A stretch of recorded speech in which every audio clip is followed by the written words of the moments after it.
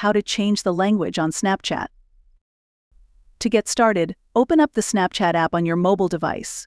Once you're in the app, navigate to your profile screen by tapping on your profile icon or Bitmoji in the top left corner of the screen. On your profile screen, look for the gear icon in the top right corner. This is the settings icon, and it looks like a little cog or gear. Go ahead and tap on that settings icon to access your Snapchat settings. Once you're in the settings menu, scroll down until you find the option labeled language. It should be pretty easy to spot. Give that language option a tap to open up the language settings.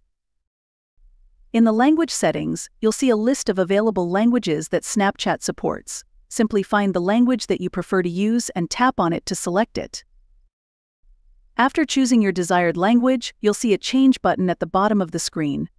Tap on that change button to confirm your language selection and apply the changes to your Snapchat app.